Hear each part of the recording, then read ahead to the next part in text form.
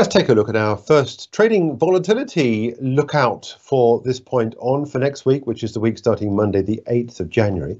And we're taking a look at the beginning of the fourth quarter earnings season in the United States.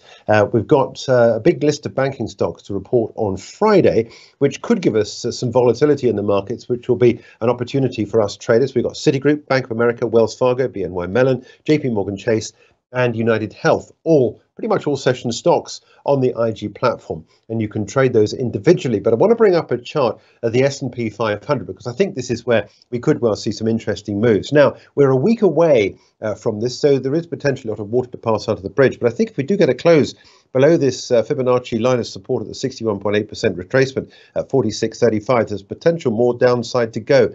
What I think worries people more than anything else is the fact that we've got these banks in a bit of a dark corner. Now, the only bank that is doing well out of what's happening is JP Morgan Chase. Now, this stock has seen an all-time record high in the trading day on the Thursday this week. It's a week and 1 day away from the time it produces earnings. JP Morgan is one of the few banks that's really making some decent money out of interest rate rises and what little M&A activity there is around, and also the trading opportunities. So JP Morgan Chase, as I say, one of the biggest banks in the world and one of the most obvious upside potentials. But with Citigroup, Bank of America, Wells Fargo, all reporting next week along with JPM, it could well be a day of volatility for the main markets.